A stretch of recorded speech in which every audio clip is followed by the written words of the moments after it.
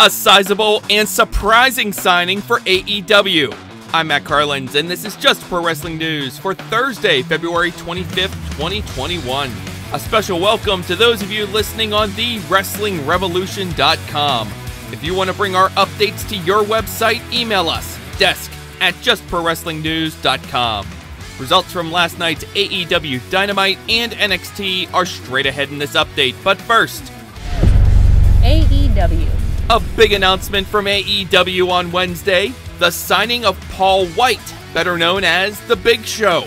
AEW says Wight will join the commentary team alongside Tony Schiavone for a new YouTube show, AEW Dark Elevation.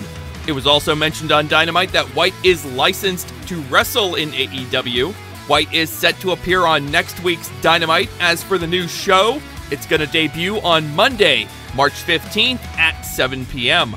Also on Wednesday, Tony Khan tweeted that a second AEW show for TNT or another WarnerMedia outlet is still in the works for some time this year.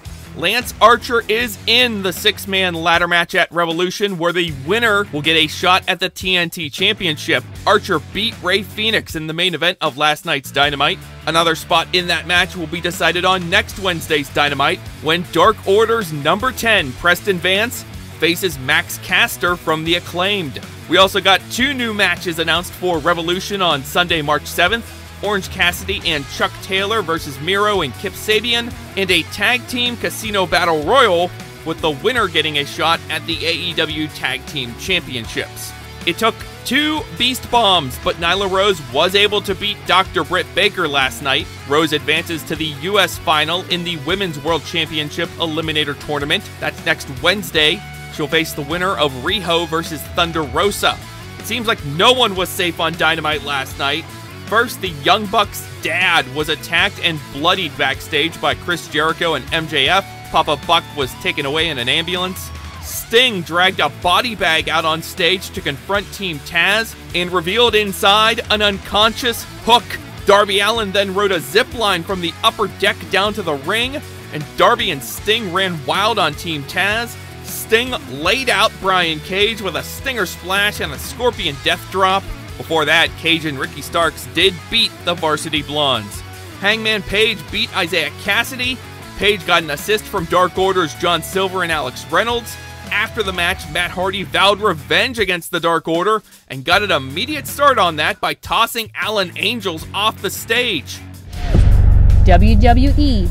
Adam Cole promised an explanation for his recent attacks on Kyle O'Reilly and Finn Balor, but we didn't really get one.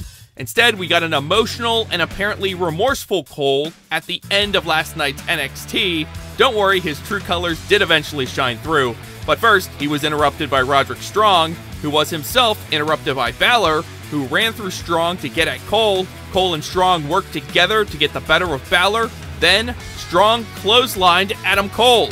Only problem is, Strong seemed to regret it.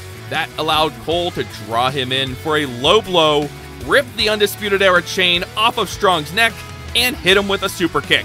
Earlier, WWE announced that Kyle O'Reilly will be out of action for 4 to 6 weeks, following Cole's attack on him last week. Dexter Lumis submitted North American champion Johnny Gargano in a non-title match last night. Io Shirai is set to defend the NXT Women's Championship in 2 weeks against Toni Storm. Shirai beat Zoe Stark in a non-title match last night.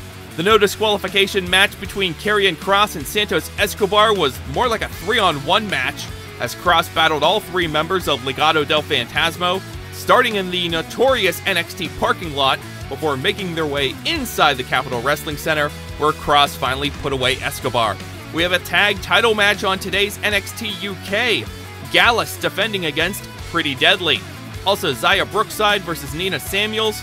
The loser will become the winner's personal assistant for a month. WWE officially announced the largest class of recruits in the history of the Performance Center. Some of the names have already debuted on NXT TV, including LA Knight, the former Eli Drake. Others were widely reported and rumored, but only now confirmed by WWE. That includes names like Taya Valkyrie and Blake Christian. New Japan Pro Wrestling. The last stop on New Japan's Road to Castle Attack is this morning. The main event is a junior tag title match. El Phantasmo and Taiji Ishimori, defending against El Desperado and Yoshinobu Kanemaru. Tetsuya Naito is back on the card for the first time since he was sidelined with a knee injury early last week. He'll be part of a 6-man tag.